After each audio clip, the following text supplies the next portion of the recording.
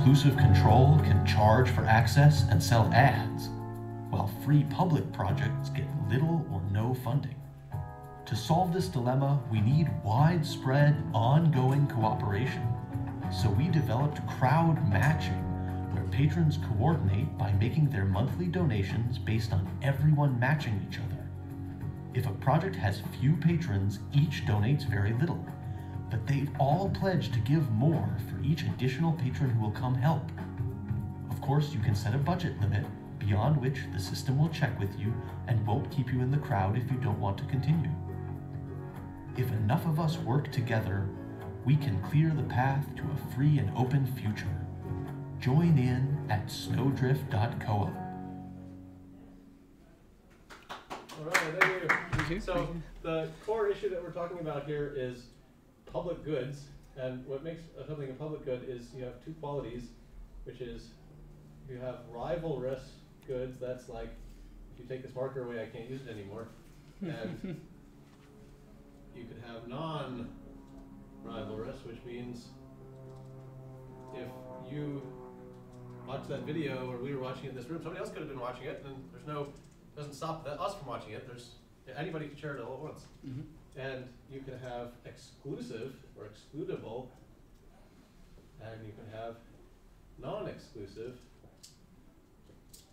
And specifically, when you have both, so exclusive is what you do when you have something everybody could share, like a road, but you put tolls or whatever other things on it so that you can control how people use it in order to, in this case, compel people to fund it or get advertisers to pay you for the ad, get people's attention. And so public goods don't have those mechanisms to get funded. They are this stuff. So public goods don't have the ability to get money the way the other stuff is getting money. That's the problem. Yeah, so specifically there, what Aaron's kind of going over is that the non-excludable and non-rivalrous, those are your public goods. But you could have something, theoretically, that's rivalrous and then non-excludable, right? Yeah. So road actually could be considered that, maybe. So if we're going to be technical about it, rivalrous and non-exclusive, so this combination would be, it's called common pool resources. Yes. And so that's like if you have fish in the ocean where you can use them up, and so you eat that fish, it's not there for somebody else, but you can't choose who gets access to it. And so those have their own issues. To make a road, as our metaphor, be a true public good, it'd be like a bike path where each bicyclist doesn't really take up so much of the road, so it doesn't block anybody else, and each bike ride takes no wear and tear on the road, but you still gotta like clear the snow, and you still gotta maintain the road, or else we don't all get to use it. So these terms themselves come from economics, and so they are, well thought out through and agreed upon. The other big thing that often comes up in these discussions is club goods. And club goods is this idea of if it's non-rivalrous, but it's artificially excluded. So DRM is what creates club goods, for instance. One of the big things that we've focused on, one of my quick lines, if I don't have enough time to really explain and go into what Snowdrift is, I'm like, Snowdrift takes the best of Kickstarter and Patreon.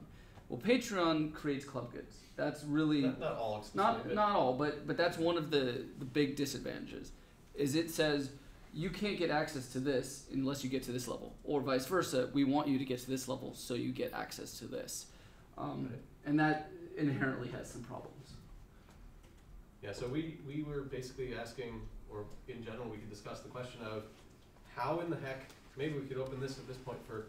If anybody has any thoughts or questions or something, I just wanted to be sort of a discussion. How does something that doesn't have any way to compel you to contribute, in other words, you get the results whether you pay or not, how is it that you get funded at all? Yeah. Obviously some of this stuff exists because there are some public goods in the world. Appeal to the community or culture? Yeah, you can just sort of shame people for not contributing.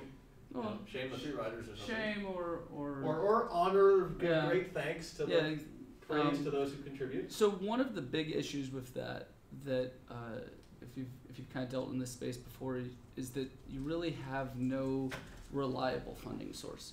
what happens when your funders can't make it that month? Like, well, does that mean you lose rent because you were reliant on this creates that ongoing system where you do understand that you're yes, you might lose some funders, gain some funders, but generally you know how much money is going to be coming in. So that's where like even public radio or something makes a big focus on sustaining memberships, because that reliability makes a big difference in their ability to, if somebody's going to quit their day job to work on something, they need to know that it's not this one-off thing and then they're going to have to be out looking for work. Yeah, it's really interesting. So Wikipedia, for instance, does the big fund drive, and the only reason they're able to successfully fund themselves through that is that they have billions of eyes. So a tiny fraction, that little bit of turnover, the people donating is still a huge amount of people. But for the individual free software project, that's not necessarily the case. I'm sorry, I have a very basic question. Fine. I'm sorry.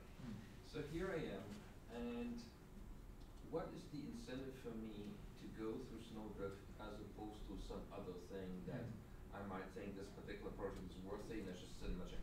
Yeah, so the core point is that we want people to think systematically a little bit more.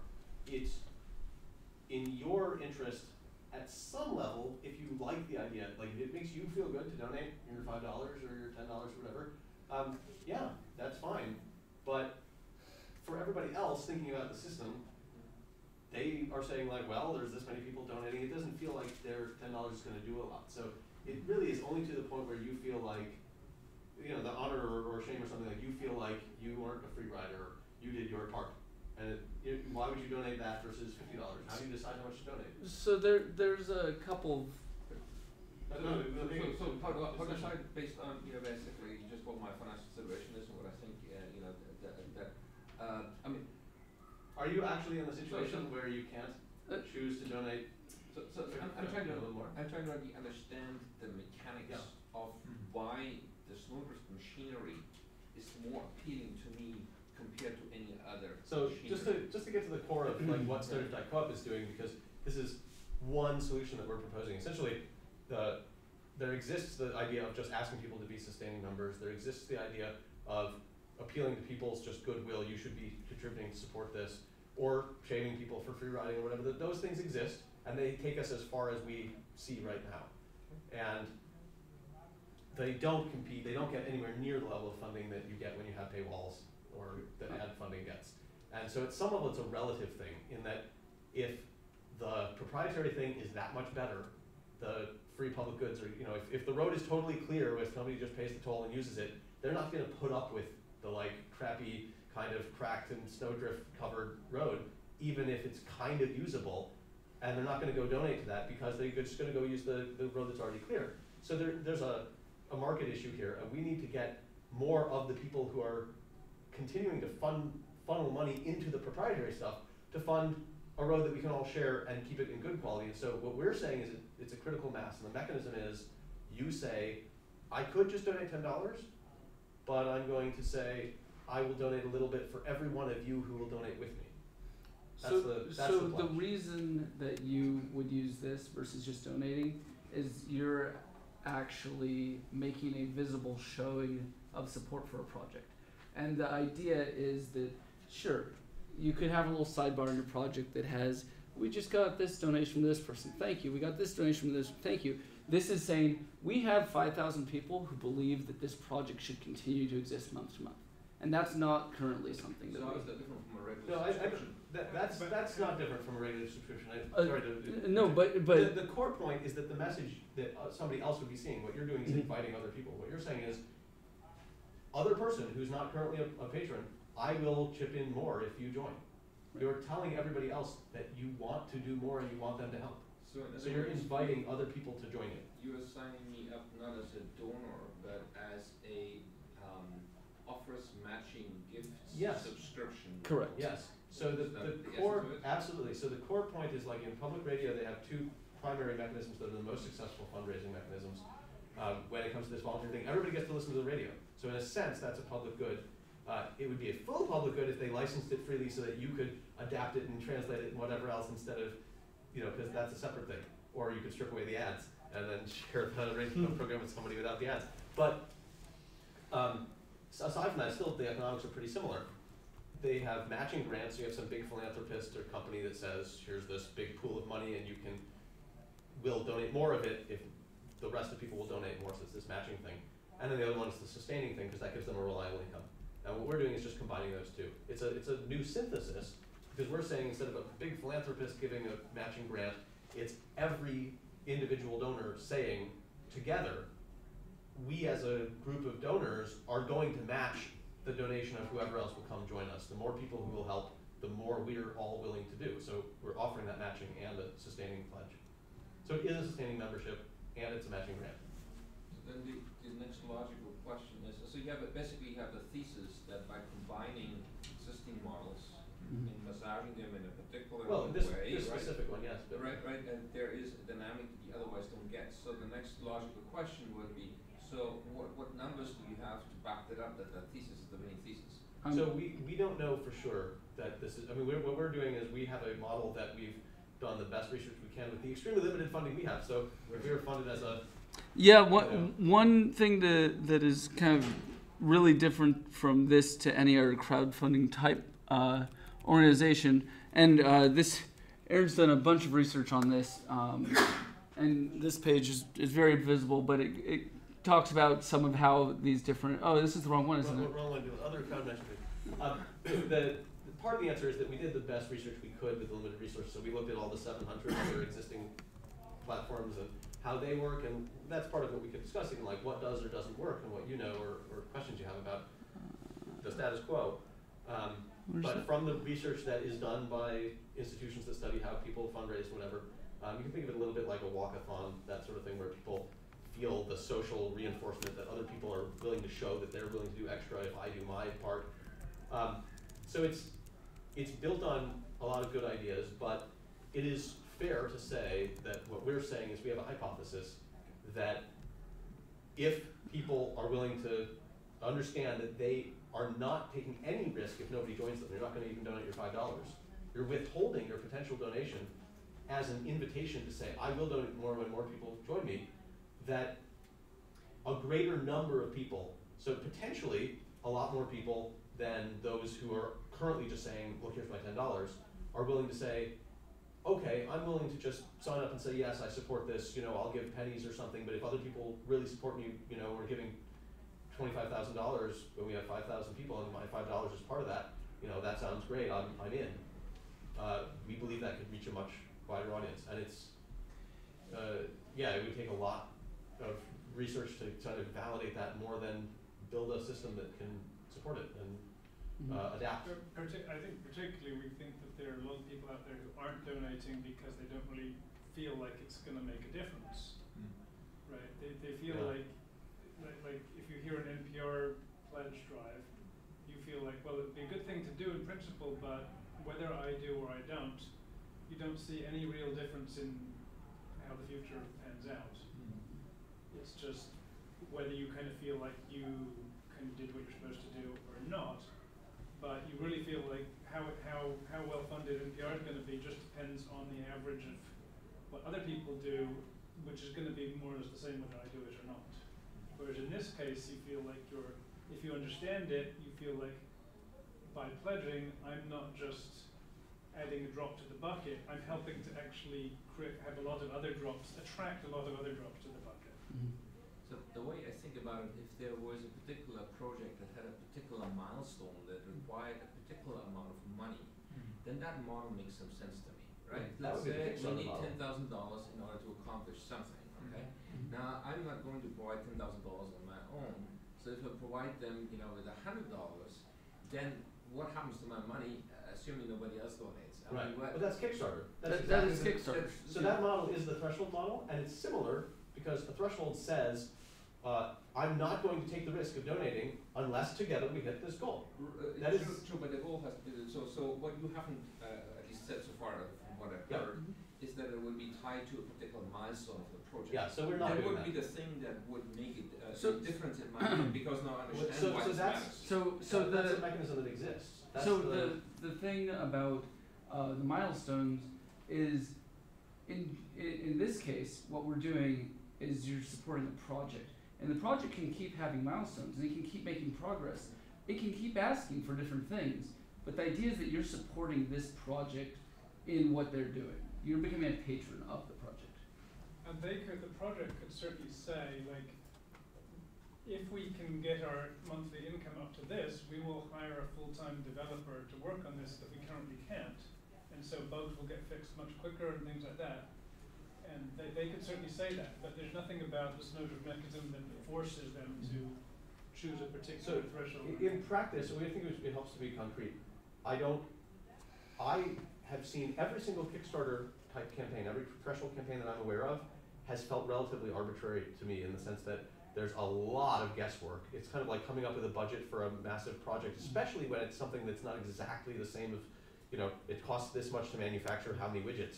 But especially something new or innovative, something creative, it's very, very hard to estimate how much exact budget it's going to take to whatever and how much expenses there's going to be and whether you'll get to this and that in 3 months.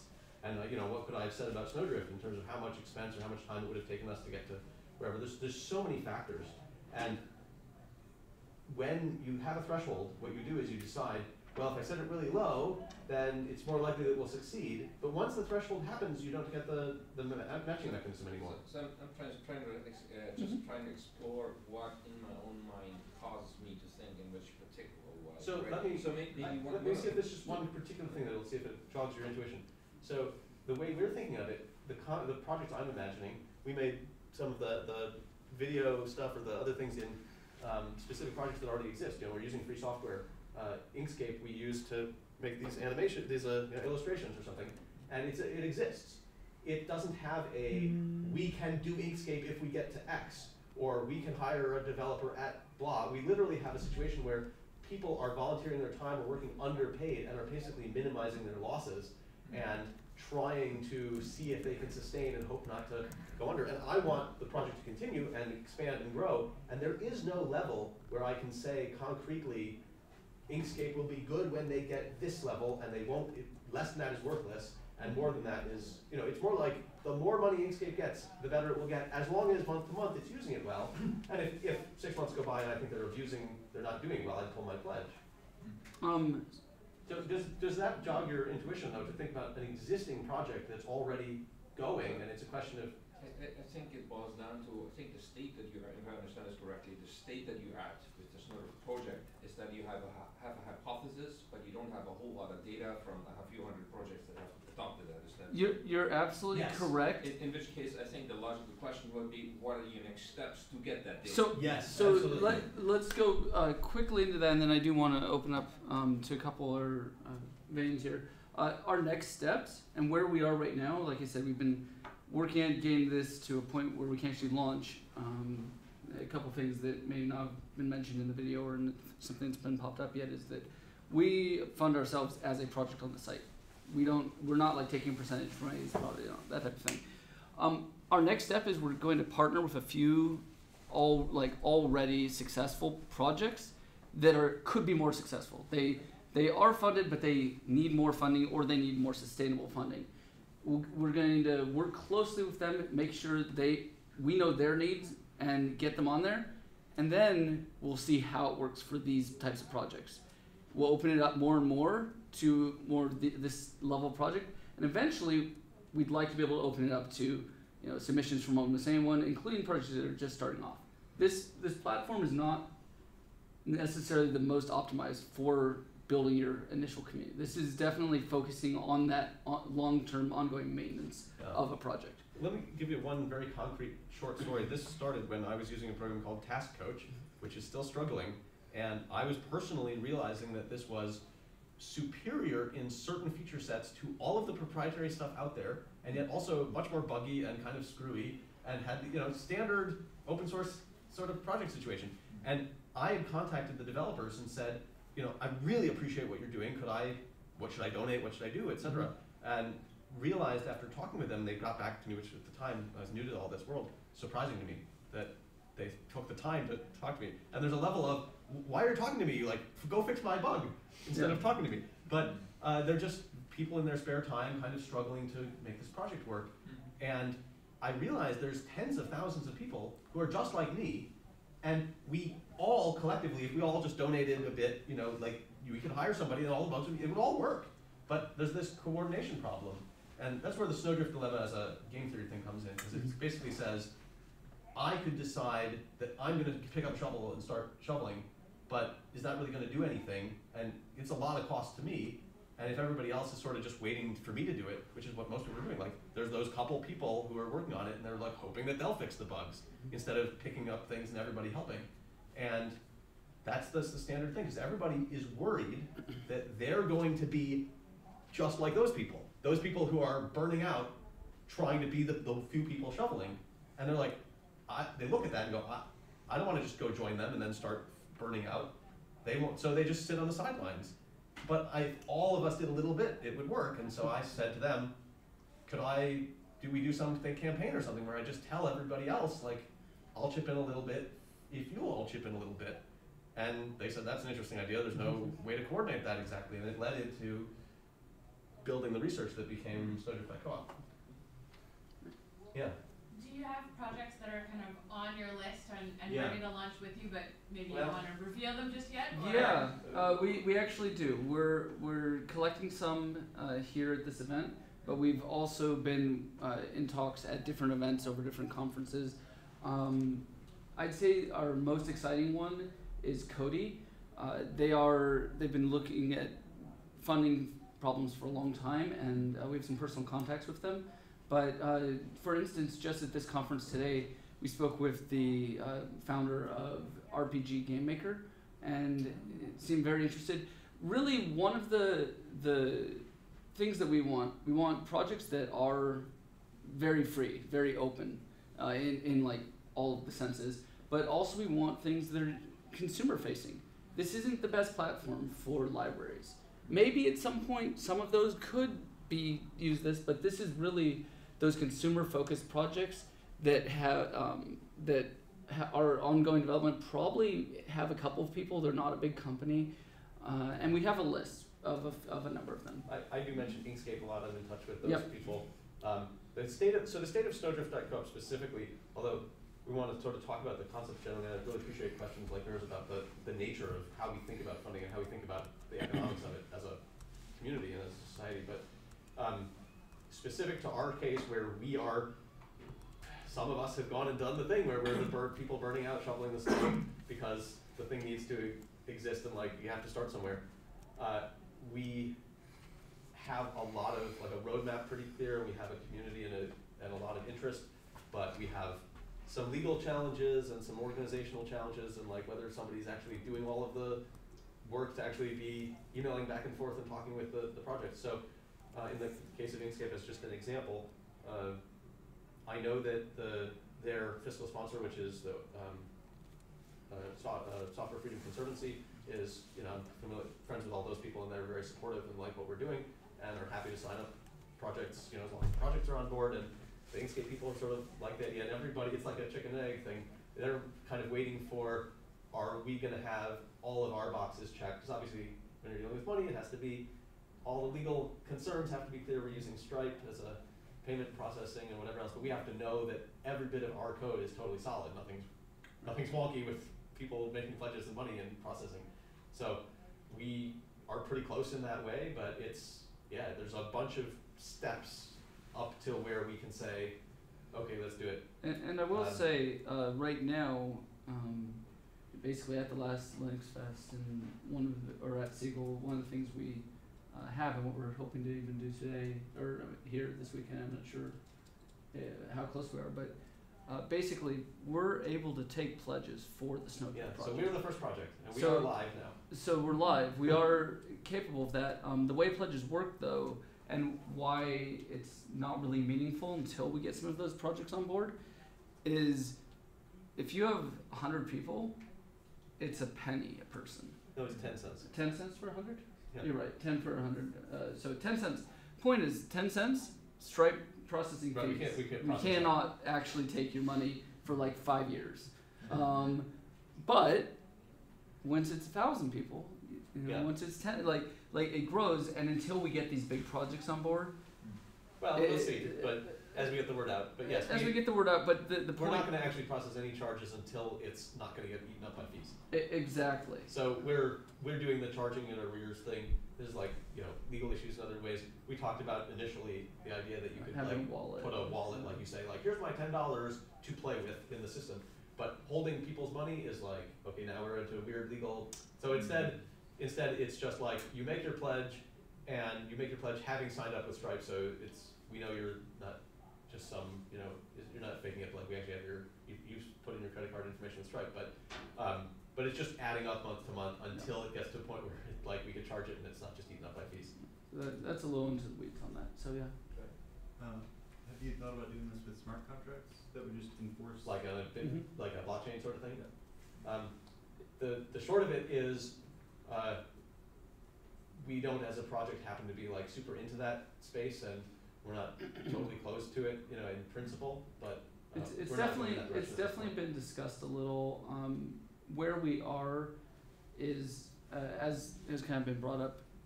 This is hypothetical right now, and we've when I came on board, there were a lot of complicated things going on where the project was maintaining the largest Haskell project on the internet, and a variety of other things like that. We've tried to slice and dice until we can actually get something that we can launch and then iterate, and that is one reason we're not even thinking about In anything principle, crowd matching can beyond be done with smart contracts, so, you know, Yeah. but it's not the space that we're working at the moment. Mhm. Obviously, in terms of testing the hypothesis, I'd say a huge portion of our efforts have been even similar to what we're talking about right now, having this conversation.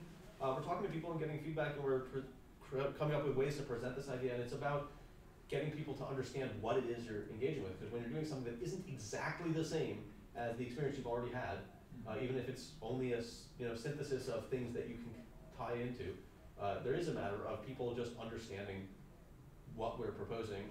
And some people, they just get it right away, and some mix of people, maybe it's half and half, go like, oh my God, you mean you could just charge me $500?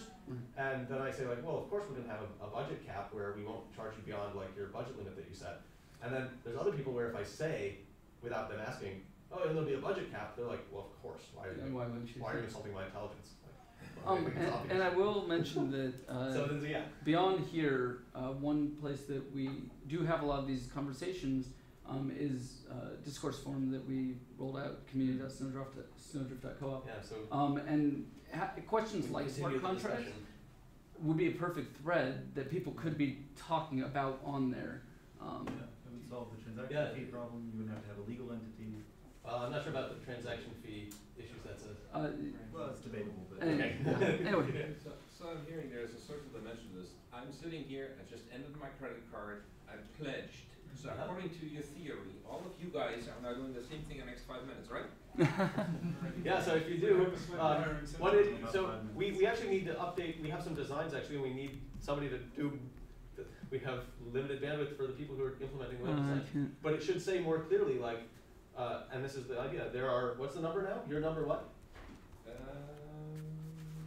Did you say what number? 106. Yep. You're the 106th person.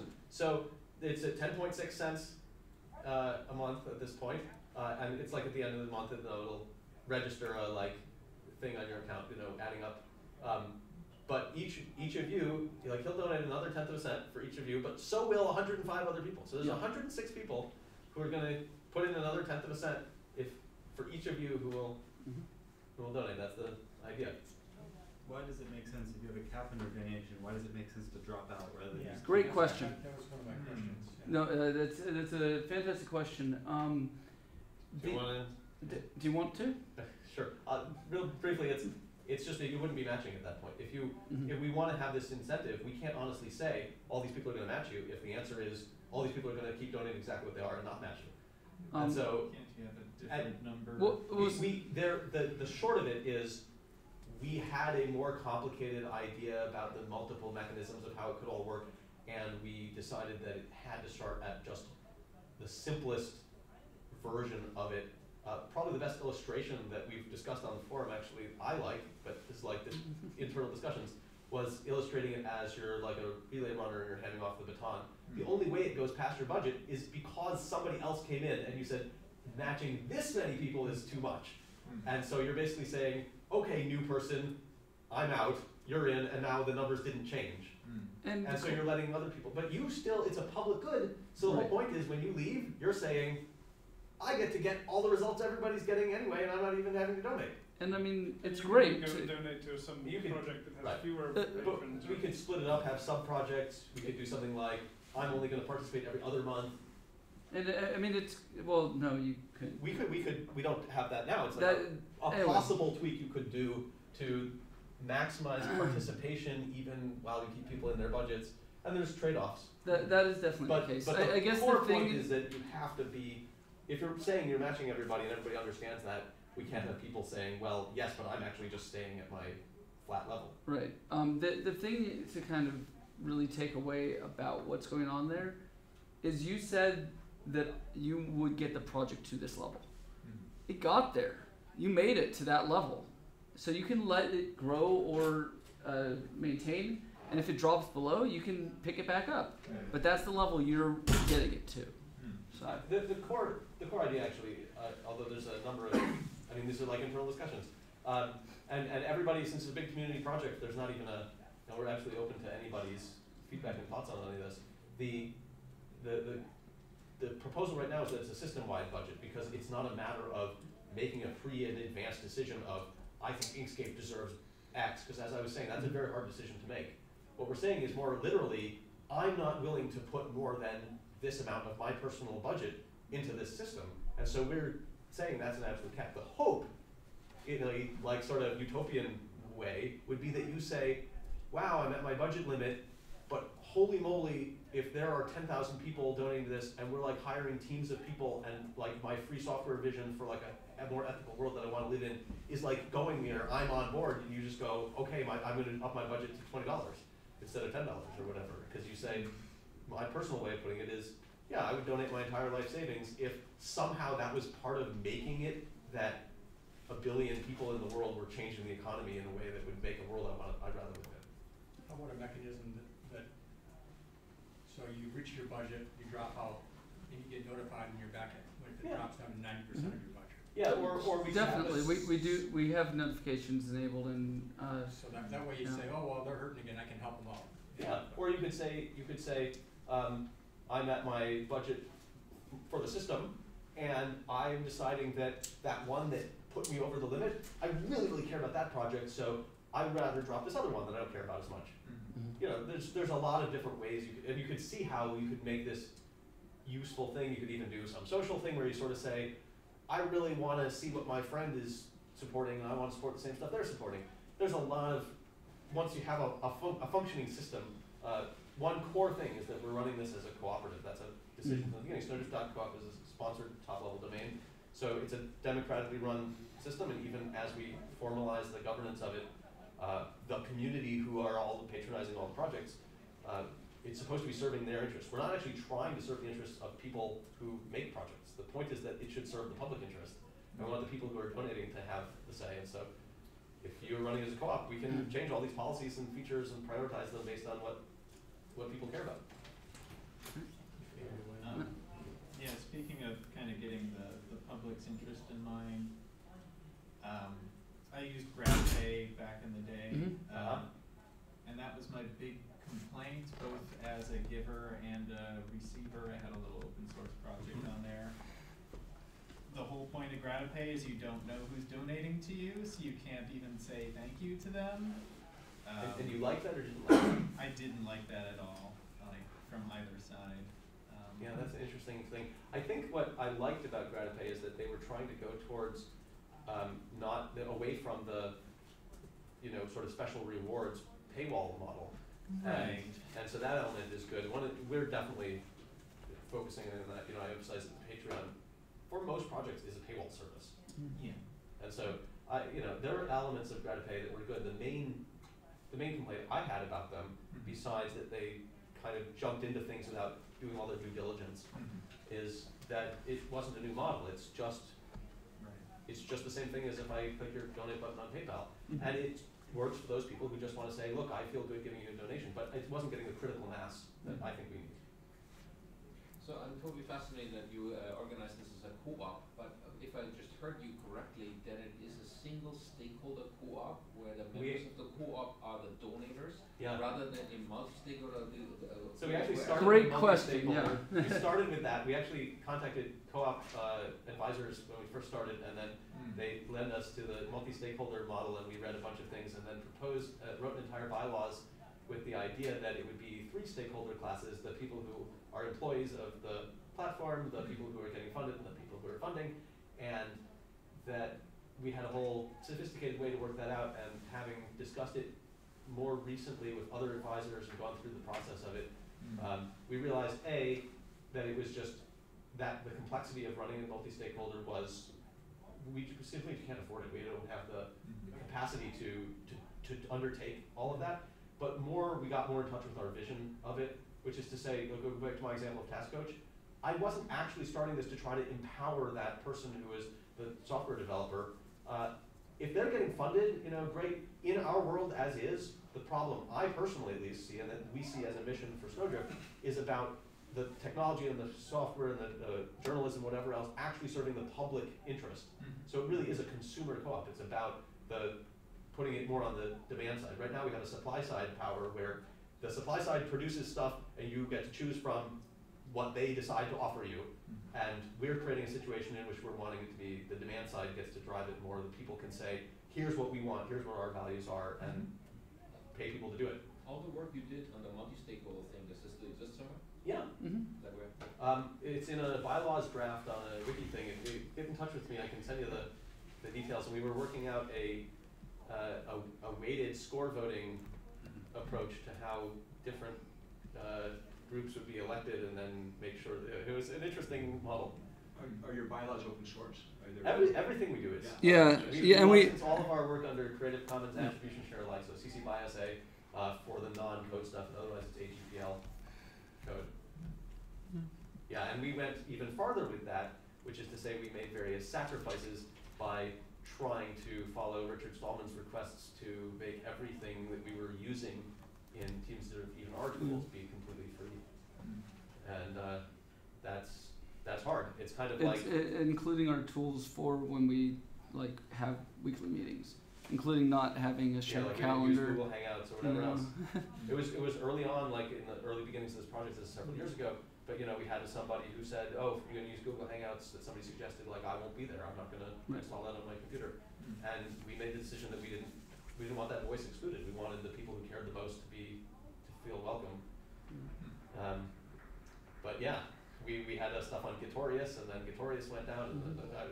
Long stories. On that last story, we had been having a hosted version of GitLab, but they are just discontinuing that. So as of this week, we've migrated to GitLab main, and part of that again is because we want to be on the more freedom respecting platform, and we want to have it so anyone can come and contribute. It is the place where people are developing. So yeah, we definitely try mirror on GitHub, but we don't prioritize that. Yeah, we do mirror. So GitLab.com is our main thing, and it's so if you go to Stripe, you probably saw this. If people go pledge, that when you go to the Stripe page, we did all the due diligence. We put up a warning and said this page has proprietary JavaScript, because we talked to all the people. I have a thing in my backlogs, my emails, about how the folks at Crowd Supply, which it does hardware-focused fundraising, but they are one of the very few places that bothered making sure that they could work without any proprietary JavaScript. And so we could do all of the work of doing exactly what they did, which is not trivial, to make sure that we could run without even that. But for now, we're just okay, we use Stripe's JavaScript. So we just have a couple minutes left. So but I want to make sure. Yeah, there's stuff about Snowdrift, and there's also I just want to make sure general. that if you've been thinking on something, sitting on it, because we've had a lot of voices over here and a couple. Any other mostly up here. Questions or thoughts? So currently, is it every project you agree to join? Is it always the same? Each project has the one. At this point, it's $1 per 1,000. Yes. 10th of a cent per patron is our starting thing. Our initial early thing was to go with 100th of a cent per patron with the ability to do like a double pledge or a triple pledge or whatever, and then a matching formula of how you would match extra pledges. And that was. But when I first met Aaron, it was here like 4 years ago, and it took me, I don't know, an hour and a half to understand what the concept was at all. No, I think you got the initial bit like pretty quickly, and then I had And to then give you the you gave me qualification of saying, well, it's not just that you pledge this because we have this, and then it was like, and eventually we just realized like, the optimal math is just not. Yeah. To make it something practical, it has to be something people can understand. If we're asking them to do something new, it's already. I'm just thinking that there's But in the future, certain projects which are Yeah. never going to be high volume Right. projects. Right. They still have costs associated, and you can say, well, you know, totally. I really like this project here.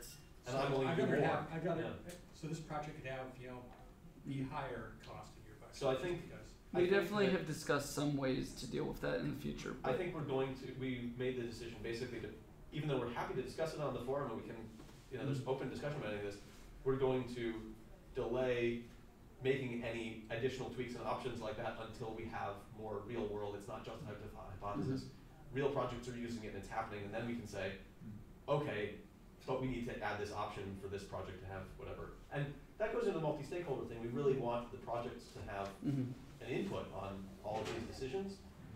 But that said, they have even more of a vested interest. They will be more active. If you're getting funded through this, your voice is going to get heard. I'm sure that's. Anybody who's a member of the project can still be a member of the co-op as a patron themselves. Yeah. So I want to voice one thing that didn't actually get said up here, at least I recall.